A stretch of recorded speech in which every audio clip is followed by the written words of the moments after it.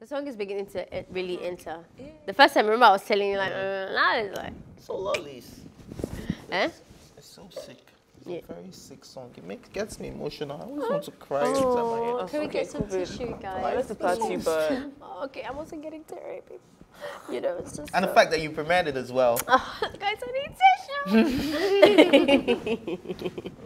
Okay, popular Instagram comedian Miriam, I'm just gonna skip her surname, Taaooma, has debunked the allegations leveled against her by a filmmaker identified as Ola.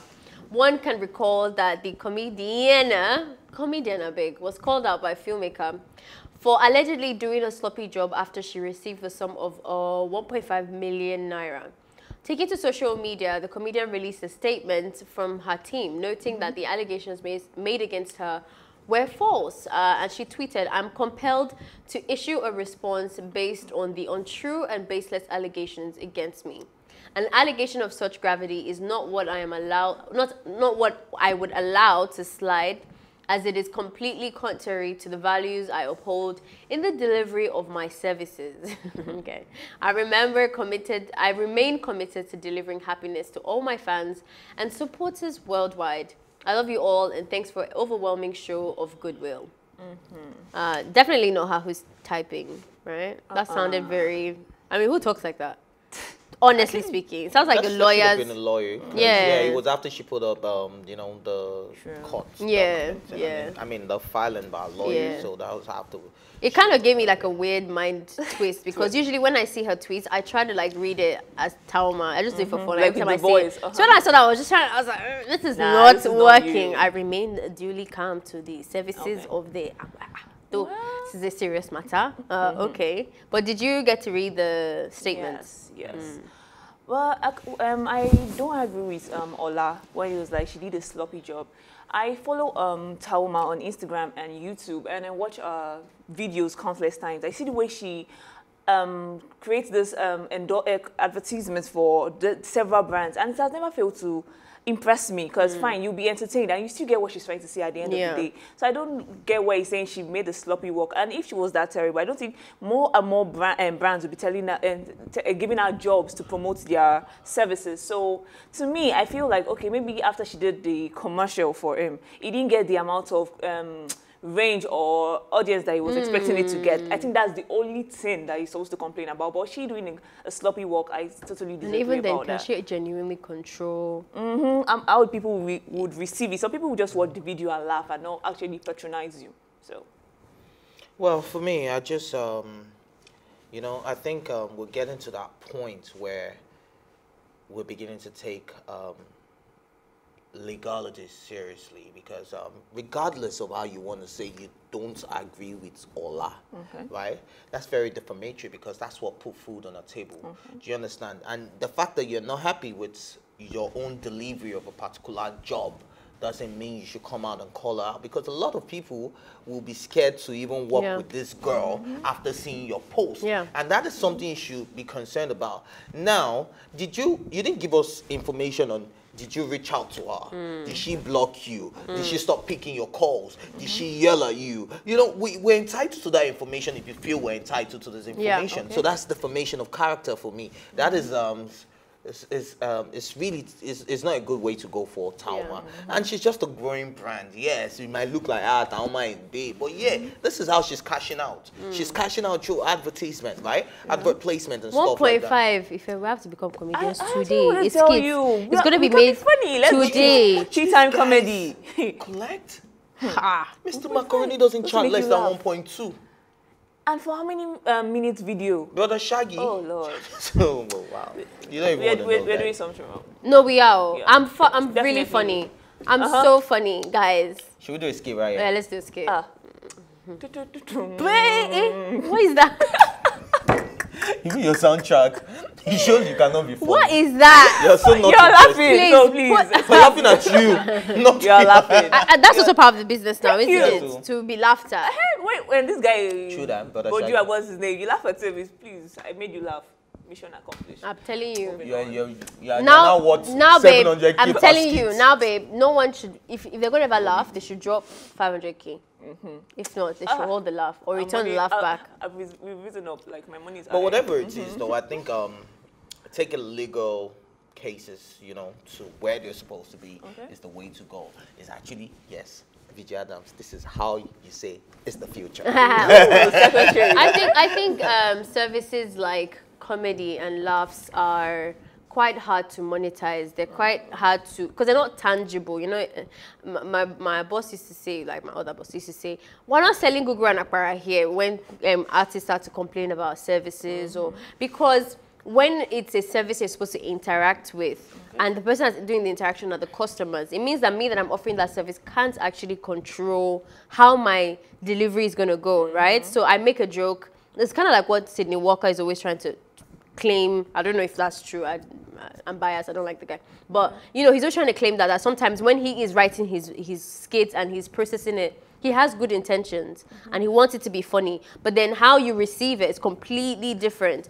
But if I was selling this cup, I'm selling a cup. The cup is only used for one thing, to drink water. There's no other like interpretive way of receiving it and how the audience is going to take it. So I think that business is very tricky. And then I can imagine that when you're talking about social media, where engagement kind of helps your value in terms of like social media market. And that's another thing that you can't control. I can imagine from Ola's perspective, this has been playing devil's advocate for a bit now, where sometimes you see Taoma's skit, and this has been kind of like contradicting, no, not contradicting, but like opposing what you said a bit, that all her skits are funny. I think sometimes some advertisements are a lot more brilliant than others, in my opinion. I've seen that where, I think it was toothpaste, I'm not going to mention the brand. And the way she did that was the first time I bumped into her. It was a YouTube ad. And I was thinking, what? This girl? Because at first I didn't realize it was an ad. But there's sometimes where it's the first thing you see. She's already talking about the kidney and talking about, like, it's too advertising. If I was the other brand, away from the toothpaste brand, I would have felt like there was a disparity in her services because that one was a bit like a lot more fantastic than the other. But then again, it's the creative space, and I think every creative should understand that it's not every day that you're going to be hot. Sometimes the product that you are marketing helps your creativity. So if you're working with a musician, for example, you wanted to use their song in your skits, it's so easy to infuse that than, let's say, an NGO that is talking about human trafficking. Like, you're not going to be able to be as fun and get the same engagement as well because it's your target audience and all of that. So I feel like that's a conversation that her team should have been having with Ola. Like, I don't think Ola didn't have a right to feel like her job wasn't her job that was delivered to him wasn't as up to par as the other ones, because that's just natural. No, even Chicken Republic, not all the rice tastes the same, and all the chicken tastes the same. Collect your money from Chicken Republic after this. Sorry.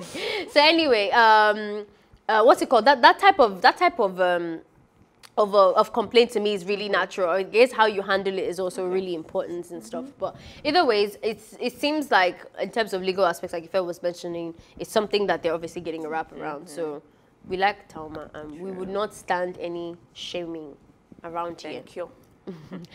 Alrighty, Nigerian rapper Oluwarewaju Ogumefun, alias Vector, seems to know one of the major reasons why people become depressed. The award-winning hip-hop artist revealed via his social media account that the corruption in this country is too much, that the citizens are bound to become depressed. In his words, you may tweet about depression all you want, but if you sell out your people for money, the effect of the corruption you have directly encourages is also a reason why many are depressed if you think about it. But what do I know? Nah, different story if you don't know. What do you think? Well, for me, right, I just feel like for Vector is actually right. He's getting somewhere with this, because a lot of people tend to support or they tend to rat out on other people or make it look like you collect money to defame somebody, for instance, right? And then you feel like you can move ahead with it. I believe in law of karma. Sometimes what goes around comes around. Now, those same people... Emphasis on sometimes. Yes, sometimes. Yeah. And the thing is, those same people that you were not there for, you might need them someday. And that's just life. That's just life. Simple. That's my only I take. think the first thing I thought about was, can depression be induced, or is it an inbuilt thing? I think it can be induced. Or can it be both? I think that's the question, because when I thought about that, I thought, but there's still depressed people who are not in like highly corrupt environments and stuff. So I don't know. I think depression is something that I always try to be very delicate with. When the conversation is stemming around the fact that it's all external, sometimes doesn't really, I don't know how to wrap my head around this conversation, but I just want to be careful with the word depression, especially since we lost, what's his name now? The blonde guy that jumped in Third Mainland Bridge. We're looking for him for a long time. Yeah. Bolu.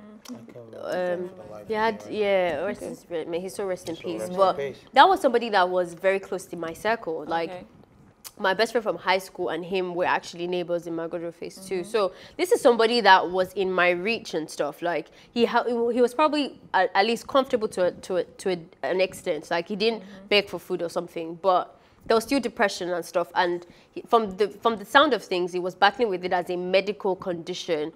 Either ways, I don't want to rant. My point is, I don't think even people understand. I don't really understand how this depression thing works. Is it a disease? Because I've seen that many times where they say it's an illness and you need like doctors and drugs and all of that to help, and therapists and all of that.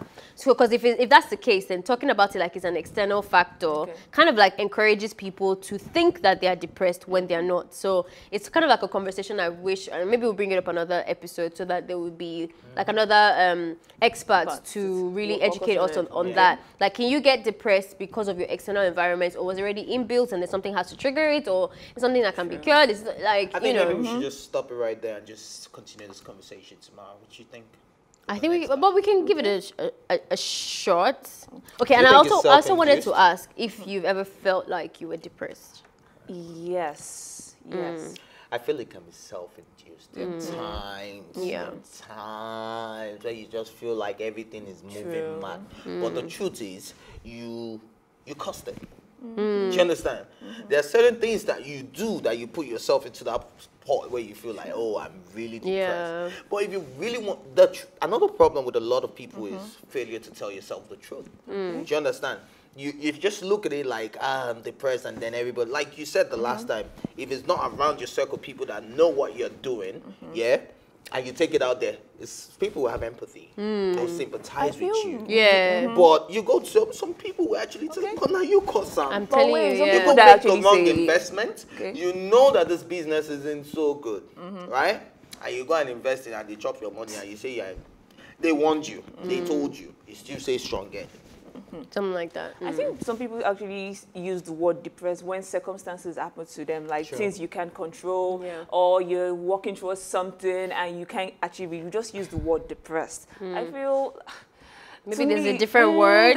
Like, is it a downtime? Having a downtime, is that the same as actually you can be sad and be down, or people just use the word depressed. So because it looks like there's depressed as an expression, and then there's depressed as a medical condition. Like, there's people who are on antidepressants for life. So even when they're happy and there's no issue, they're still on antidepressants because they are like, they're clinically, that's the word, they're clinically depressed. If it's in terms of downtime, I think there's periods like that where I think I mentioned this, where it even starts to get physical. Like, sometimes you can't eat very much, or you lose a lot of weight. I have a friend that's like that. Once she's stressed, you see the waist, flat stomach, like everything sucks in. And then as soon as she's happy again, she blows up. So, I mean, there's people like that. And like, I know that there's periods where things feel really dark and gloomy. And sometimes you want to get out of that funk, but you can't. But then it's not really long lasting, and it kind of bounces back. Like a phase that will just pass eventually. So people should just stop. I just feel we should be careful with the word depressed when we're using it in I think so too. I think so. But either ways, I think from tea time and all of us, even if you feel like it's a downtime, it's a whatever, the attitude to it always would be to seek help and not, taking your life or any of that type of stuff. I want to share something. And then I also go on. Go. Okay. Go. Okay, go. You go. You talk to someone anytime you feel. Okay. I heard this analogy about suicide in a movie that I was watching on Netflix, and I wanted to share it. So the guy wanted to save a girl, right? Like he saved her and stuff, and then she was like in her feelings and just moping around. And then she tries to do it again and again, and then he stood her and said he was talking about how he was a soldier and that he was chilling with his friends one time in Afghanistan or whatever, and the guy came into a restaurant with a bomb on top of him and stuff, and entered that restaurant and blew up the place. And then by the time he went back in there, he saw body parts everywhere, and there was like a perfect circle around him, and that the closer the people were to the bomber, the more like destroyed their body parts were and stuff, and then others, so like 6 people died and then maybe 19 people injured or something like that. And then he said something like, that's how suicide is, like the closest you are to the person that killed themselves, the more destroyed that they are. So why do you want to do that to your loved ones and stuff? And I've never really thought about it like that, like, it's a hurtful thing. So don't do it, basically. Well, I just want to emphasize on something. we're rounding up. Okay. Because I feel like we've moved past this, but I was talking to a friend of mine. I was like, when you're upset, he's a guy. When you're upset and you're down, like, I can't show it that I'm a man. I just want to just emphasize on that let's stop using this being a man, like you can't express your feelings. Yeah. Please, express your feelings. We like feelings here. You wrapping up? Yes, we are wrapping up. Can I just say something real quick? Real quick. All right, for everyone, if someone tells you they're depressed, don't laugh it off. Don't tell them, come off it. Yeah. Just try and listen. Yes, sometimes true. all you have to do don't is listen. Be a nonsense person. I wish we had more time and to talk more about this because I know this is really delicate, but unfortunately that is all that we can take today. But thank you so much for watching. Enjoy the conversation on social media with the hashtag #TeaTime or Twitter.com/PlusTVAfrica. Remember that you can also catch up on all our previous episodes, including this one in case you came in at a period where you missed all our good gist. Go to our YouTube channel at +TV Africa to find all our exclusive content. You can also watch Tea Time on RTTV and in London on Ben Television. A big thank you out to my co-anchors, my bad guy squad. Ifelo Shike and Eniola, thank you so much, and the entire production team. And Mr. Gubao for it being your birthday, thank you so much. Happy birthday. Alrighty, my name is Ifeoma.